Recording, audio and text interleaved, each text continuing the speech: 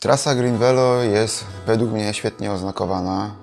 Małe szanse, żeby się pogubić. Jedyna rzecz, na którą trzeba na pewno zwrócić uwagę, to jest nawierzchnia. Jeżeli ktoś jedzie na szosówce, to musi pamiętać o tym, że duża część trasy prowadzi po takiej tarce i jedzie się, trzęsie się wszystko. Jak nie masz grubych opon, to zero przyjemności.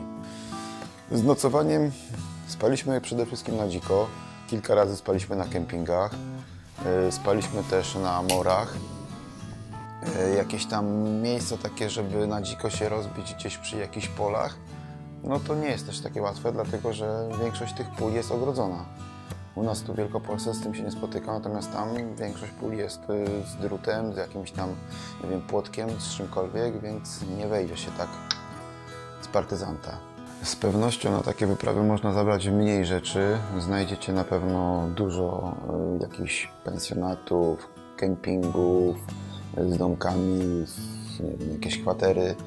Więc jeżeli ktoś uważa, że targanie namiotu, śpiworów i tak dalej, to jest za ciężko, to albo sobie kupi rower elektryczny, albo faktycznie weźmie mniej i zabukuje sobie noclegi na kwaterach. Tego jest potąd, podejrzewam. Ja osobiście wolę niezależność i spać na dziko. Druga bardzo istotna rzecz, którą trzeba kalkulować jadąc GreenVelo, przynajmniej po tym północnym odcinku, gdzie my jechaliśmy, to jest kwestia nastawienia. Trasa jest poprowadzona takimi zakosami, meandrami, kluczy tak, żeby zahaczyć o najciekawsze miejsca. Więc jeżeli jesteście nastawieni na to, żeby zobaczyć, nie wiem, Warmię, Mazury, Podlasie z całą kulturą, z ludźmi i z ładnymi zakątkami, super. Jeżeli chcecie przejechać szybko odcinek, to nie, to wtedy jedźcie sobie asfaltem, bo to nie jest droga dla Was. Mam już sporo lat i z dzieciństwa pamiętam czasy spędzone u moich dziadków na wsi. Tęskno mi do tego i chciałbym takie coś jeszcze zobaczyć. Niestety tu w Wielkopolsce takich miejsc nie ma.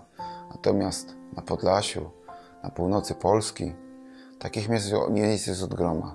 I ta wyprawa dla mnie była mega fajna, właśnie pod tym względem.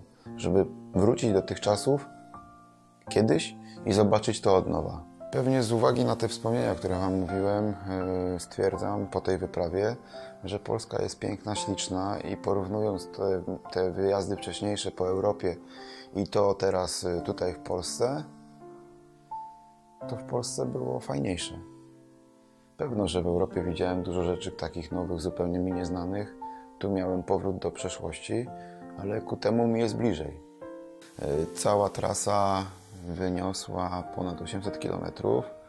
Byliśmy tydzień, bo od soboty do soboty. No i fajnie.